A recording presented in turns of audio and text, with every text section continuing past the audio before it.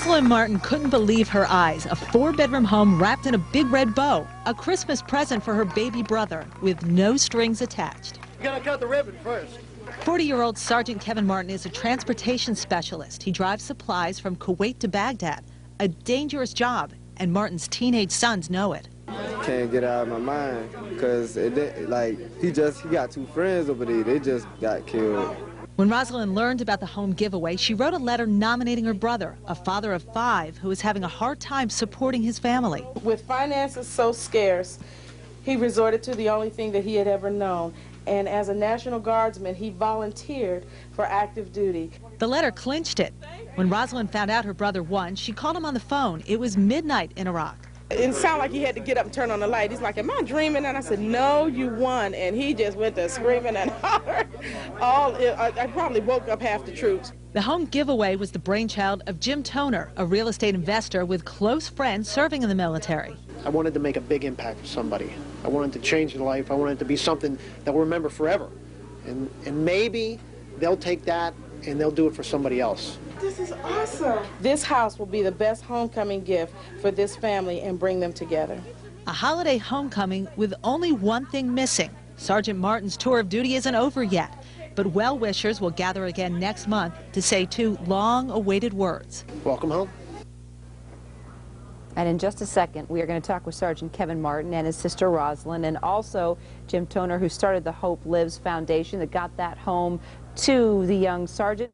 Now, back to that story we were telling you about, this American soldier getting a pretty amazing Christmas gift. We're going to meet all the people involved now, the ones we just told you about. Jim Toner of the Hope Lives Foundation. He joins us from Pittsburgh. Here with me in Atlanta, Rosalind Martin, who persuaded Mr. Toner's foundation to give the house to her brother Kevin. And live from Kuwait, the winner of this home, Sergeant Kevin Martin of the Army National Guard. Welcome to all of you. Merry Christmas. It's a great story to talk about. Sergeant, when you got the news, how did you react? Was it like 3 in the morning when you got the call from your sister? No, it was more like, it was about midnight, and we were all asleep. But everybody got up when they heard me start hollering, and I couldn't believe it. I ain't won nothing in my life, so it was hard for me to, I mean, some people just say that, but I really haven't won anything in my life. And I just didn't know how to react, so I hollered. Did you know what your sister was up to? Yeah, I pretty much. She was my other sister. They can't keep a secret, so it got out what they were up to. So, Roz, let me, no doubt, I can just imagine. My gosh, midnight getting that call. Roz, you know your brother so well. You love your brother so much. You were so excited to see him pop up on the screen. He's got 5 kids. He's never won anything in his life, like he said. He's never even owned his own home. Exactly. He laughs. He's got a good spirit about that. I got to tell you, Kevin, I'm impressed.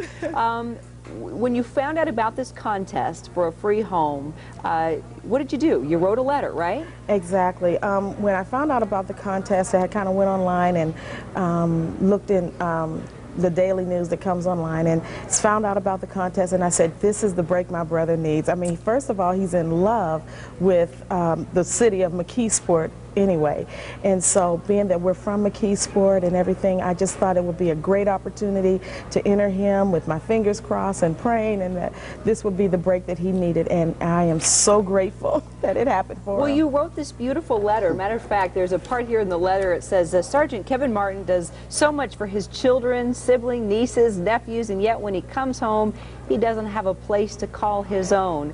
What's so special and unique about your brother that compelled you to do this? Well, first of all, my brother, although he's my baby brother, he is the one that kind of keeps the family together. He's very family oriented, and come on, let's do family activities and all of that. And any way that he can help you, he'll do that. He never turns anybody away from myself. If I needed anything, he would give it. If my sister needed anything, he would give it. Nieces and nephews all know that if they can get if they need something, they can get it from Uncle Kevin. So he is just very family oriented, and he really deserved a real break in life. And so I was just really happy to write this letter, and I was just really happy to just share with the world now what a great brother I have, and he's sharing. And you know, what you make happen for others, God makes happen for you. Oh, well, Kevin, I'm hearing about how wonderful you are. How about your sister? What an amazing woman. What was it like growing up with her, and just the love you have for your family? I mean, you sound like an absolute angel. Yeah. Well, my sister is actually the strength of the family. She's very, she gives lots of good advice to us, you know, and she keeps us together. She also works hard at keeping the family together, and she keeps us in due guards with, you know, with God. She's a pastor, and I go to her for a lot of advice, a lot of things that I was going through in life. I would go to her. I mean, why else would I go to anyone else?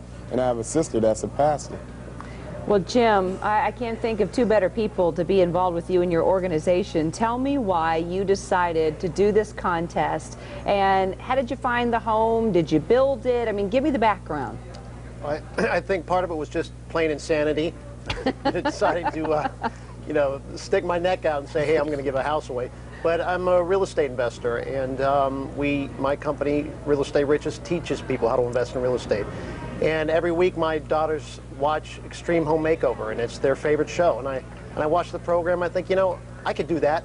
So I decided to take it from there, but the catch was, well, who do we give it to?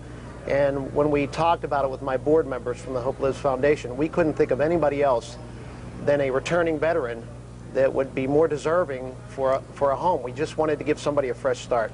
Was there anything in the letter that really just tugged at your heart, or people on the board, Roz's letter? His letter stood out. It was just hands and above the rest. The second you read it, I'll never forget when my wife read it the first time at our kitchen table. She just started crying right away, and I said, what are you reading? And she showed me the letter, and it was the same one that I had read. Just everything about it. We were looking for a selfless individual, someone that was who was in the most need, and somebody that really could use not a hand up, but just not a handout, I should say, but just a hand up. And he certainly fit the bill for that. Kevin, you sound like a pretty amazing father, 5 kids. How do you do it? And how do you stay in Iraq and stay in that fight while thinking about those kids every day? I try to spend time with them as much as I can, you know, and, you know, we're living in different cities right now, but when they do come to stay with me or whatever, now we have a home to stay in, and they're looking forward to it, and I'm looking forward to it, and I just can't wait. I just can't wait to get my kids up under the, you know, one roof, and, hey, show my love for them. Well, it seems like you deserve it, Roz. I can't think of a better person to write a letter about. Pretty awesome. It really is. But I also wanted to say, too, that although I wrote the letter, it was, the composition of it was part of both me and my sister. And so I was just glad that we just kind of got together and put our thoughts together and pour out our love on paper.